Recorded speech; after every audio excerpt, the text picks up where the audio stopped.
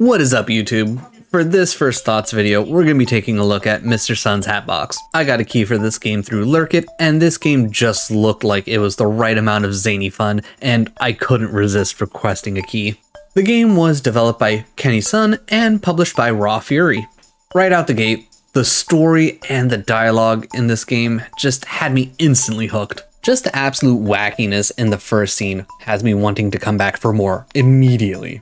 If going from making a simple delivery for a customer to taking over their basement to setting up an espionage style operation to get his package back and then going on a murder/kidnapping spree doesn't get you hooked, I don't know what will. The gameplay seems simple at first, but the more you get into it, the more in-depth it becomes. With the amount of hats and weapons to choose from, it already gives you a large amount of playstyle options. Add in the different traits each of the characters you can use has, some of which are good, some of which are bad. And with a nice dash of base and resource management, you get a game with a surprising amount of depth to it. Not to mention the different missions and maps that you'll have to deal with to try and find Mr. Sun's original package. The character traits play a really big role in choosing who you want to go out on a mission. I tend to avoid anyone that can't knock out enemies by jumping on their head, or ones that aren't strong enough to snap down to enemies' necks. Everything else is manageable, but can turn into chaos at a moment's notice. Okay, that didn't work the way I thought it would. That didn't work the way I thought it would. All the different hats you can use really make a difference in how you play and how you approach things. And they can even cause some hilarious moments. Okay, that was way too close. Oh. Okay. Oh god! Okay, I didn't realize that was going to continue to activate.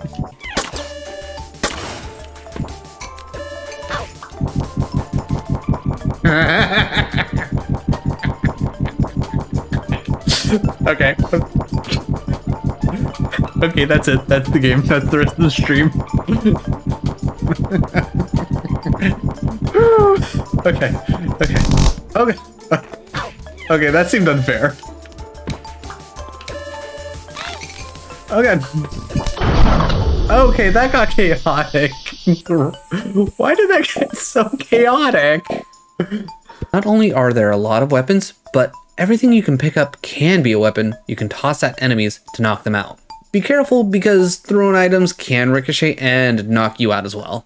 I learned that out the hard way, and I use the term learned lightly. Well, I wanted to more so get rid of the body and... Oh. Huh. Oh yeah. That didn't... I thought I was gonna be able to throw it through the floor. Ow. Okay. Okay. The game really starts opening up the more you upgrade your base. From a research center to give you more passive bonuses to a black market where you can buy just about anything you would need. Or take requests to get some extra rewards, to the prison where you can brainwash captured enemies so they will work for you. I honestly can't tell you how much fun I had with this game and how often it made me laugh without making this video much longer than it needs to be. If you enjoy 2D platformers, you're going to enjoy this. This game is the right amount of that dumb slapsticky humor that you can't help but belly laugh at. And I couldn't recommend this game more.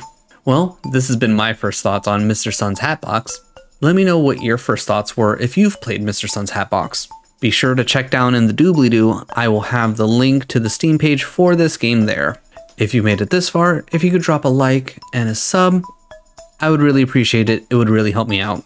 I did try this game out live on my Twitch channel, and if you ever want to see my live reaction to games, definitely check out the link down in the doobly-doo.